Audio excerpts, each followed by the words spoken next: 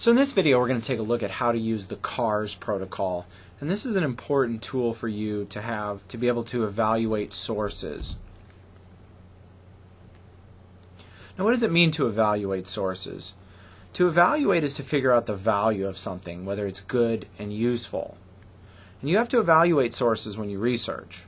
And as we've talked about in the classroom, researching is one key to becoming an independent, mature human being. This is part of becoming an adult learner and being able really to learn for the rest of your life, whatever it is you want to learn. If you can research, you can learn whatever you want to learn. And you know that you can't trust everyone and every source of information, so you have to evaluate your sources, always. So what is CARS then? Right? The C stands for credible. To be credible is to be believable. Right? Do you trust that the source comes from people who know what they're talking about? And are they experts? Are they biased for or against something? And we've talked in previous classes about tone.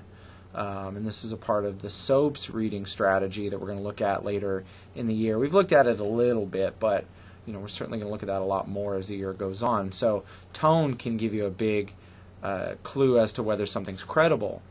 Has the source, or have the people who've created the source, have they conducted the research themselves? And if they have they conducted the surveys or experiments properly? Sometimes data can look very good, and then when we look and see that the experiment or the survey wasn't done very well, then we realize that the source is not credible. The A stands for accurate. To be accurate, it has to be detailed and well researched. And so you should look to see, does the source explain where it got its information from? And does the source have good citations or a good works cited page or bibliography? And finally, does it give you a lot of clear information, or does it skim over a lot? Is the source relevant? Right? To be relevant, it has to be related to the driving question that your instructor has given you, or your own research question, and the second part there is the better, right? If it is relevant to your own purposes. And so you're constantly asking, what's the connection? Does this source connect to my purposes? Does it answer one of your driving questions? And does it open up new questions that should add to your research? Right? We've looked this year at using KWL plus charts, right? The more questions in that W column the source can answer, the more relevant it is. And finally, is the source sufficient, right? This means, is there enough there? Does the source answer all of your questions? Or if you combine it with the other sources you have, are your questions answered?